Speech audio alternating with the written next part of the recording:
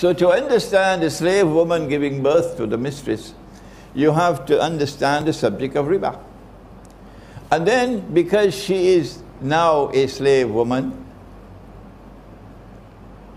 she's going to be used, her womb is going to be used, and she'll be paid, of course, surrogate mother, to produce a baby for that woman who cannot have a baby. Because Allah created the male and the female the way He created the night and the day. Did you know that? Yeah. Allah created the male and the female the way He created the night and the day. He says that in the Quran. And then having said that, He said, Inna sa'ayakum lashatta. You are functionally different. But in Akhiru Zaman, they say that's nonsense. The Quran is nonsense. Anything a man does, a woman can do. And so the night can try to become day. It's called the feminist revolution. But in the process of the night trying to become day, she's pursuing her own career now. Very good, mashallah, mashallah. She's pursuing her own career. Nobody ever said you don't have any brains. Of course you have brains. Our mothers have brains, sometimes more than our father. Nobody ever said that you don't have brains. But she's pursuing her career, and now she's going to work in the morning, facing the morning traffic like everybody, and coming home in the evening, facing the evening traffic like everybody. And then you have to buy, you know, the pre-cooked food, yeah. And the children, you put them in a daycare center, put them with the next door neighbor and so on. But because she is pursuing a career in which the night is trying to become day, something happens. She loses her femininity, and she even loses her fertility. She cannot have children. So she has to go to a fertility clinic and pay lots of dollars to try to become pregnant. And when she cannot become pregnant, then of course the slave woman. This is a slave woman giving birth to her mistress. But the sperm, which is used to fertilize the egg, has grown so weak because of all the radiation from your cell phones, you saw, and all the internet and so on, and the pollution and so on. The male sperm has become so weak, you cannot produce a male child anymore. It's just only baby girls all around. And the world is filled with women. And so women will rule tomorrow. And so she gives birth to her mistress. Now then, not only did Jibreel alayhi salam come to deliver to us eschatology as the most important of all subjects, but something else he did. He gave us the methodology how to study eschatology, how to study ilmu akhir zaman. This is the toughest of all, this one. You have to begin with Islam, and then you have to grow to Iman. And Iman is not sold in the stock market, no. Iman is something which enters into the heart. وَعَلَمُوا أَنَّ اللَّهَ يَحُولُ بَيْنَ الْمَرْءِ وَقَلْبِهِ. Be conscious of the fact that Allah hovers between a man and his heart. Allah knows what is in the heart, whether there is Iman or not. But then something beyond Iman. You cannot study eschatology with only Iman. The angel asked, what is al-ihsan? And the Prophet replied, Allah's blessings be upon him, that al-ihsan is an ta'bud Allah ka'annaka tarah. That you should worship Allah as though you are seeing Him. An ta'bud Allah ka'annaka tarah. That you should worship Allah as though you are seeing him. But wait a minute. Hold it. When Musa alayhi salam went up the mountain,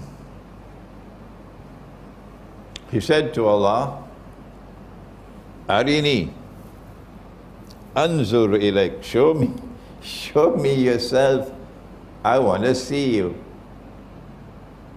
Show me yourself, I want to see you. And Allah replied and he said, Lan tarani, not possible, tabule, not possible, you can't see me. No, Musa alayhi salam, you can't see me.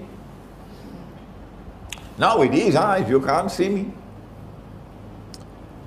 But when the companions asked, O Messenger of Allah, would we see Allah on Judgment Day? We meaning, I'm not talking about Barack Obama, I'm talking about the followers of the Prophet ﷺ. Would we see Allah on Judgment Day? He replied rhetorically so, do you have any difficulty in seeing the sun when it is midday? They said no. He asked, do you have any difficulty in seeing the sun when it is the full moon? We just had the full moon 1 week ago. This is the 24th day of Shawwal. He said, did you have any difficulty in seeing the full moon? They said no. He said, that's how you see your Lord. Is there a conflict between Quran and Hadith? The Quran says you can't see him, the Hadith says you will see him. Is there a conflict? No, there's no conflict. No, there's no conflict.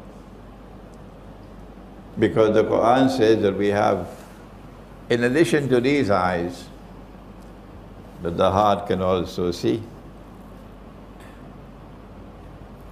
This is epistemology, the branch of knowledge which studies knowledge and how is knowledge acquired. Epistemology. So when the Quran says you'll never see me, you cannot see Allah with these eyes. And when the Hadith says you can see Allah, it is with the internal eye. So, أن تعبد الله كأنك تراه بعين القلب. Al-Ihsan is that you should worship Allah as though you are seeing Him with your heart. So you cannot study eschatology the way you study other subjects at university. Not at all. To study eschatology, to study the world at this time when events are constantly unfolding so strangely, you need not only the knowledge that is acquired externally, but in addition to that, you need knowledge which comes directly from Allah to the heart. So when Musa alayhi salam said, you remember? I am the most learned of all men. Do you remember? Shake your head. Huh? I am the most learned of all men. I don't have to narrate the story to you. And Allah says, no, you're not. Actually, Allah is not speaking to Musa alayhi salam. You've got to read between the lines. Allah is talking to a people who believe that they are the elite of mankind. We are the chosen of the Lord God. We are the chosen people. We are the elite. The rest of mankind, excuse my language, the rest of mankind, particularly the Palestinians, are like cockroaches before us. We are the elite. We have the most knowledge of all. So Allah is not speaking to Musa alayhi salam. He's speaking to the followers of Musa alayhi salam. who believe that they are the elite of mankind. And Allah says, no, you are not the most learned. There's one more learned than you. And when Musa alayhi salam meets with Khidr alayhi salam, and I have a little booklet outside, it will only take you 1 hour to read it. It's called In Search of Khidr's Footprints in Akhirul Zaman. In Search of Khidr's Footprints in Akhirul Zaman.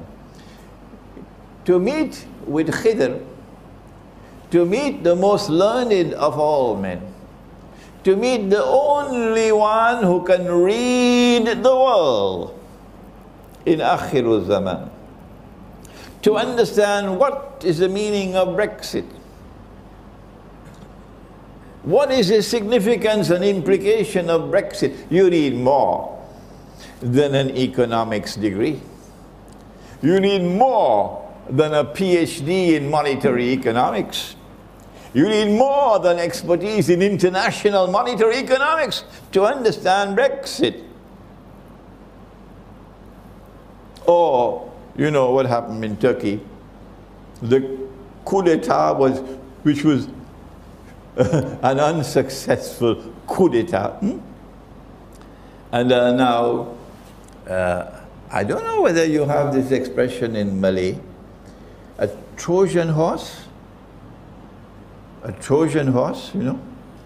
You slip the horse inside, and you have your soldiers hidden inside the horse. Trojan horse. In French, I was told it's called a cheval de Troie. A cheval de Troie. So now Turkey is being prepared to become the Trojan horse for Russia. In order to be able to understand these important events which are unfolding in the world, you need more than a PhD in economics and in political science. Yes, this is the message we're giving to the world today from Surah Al-Amin in Sitapak.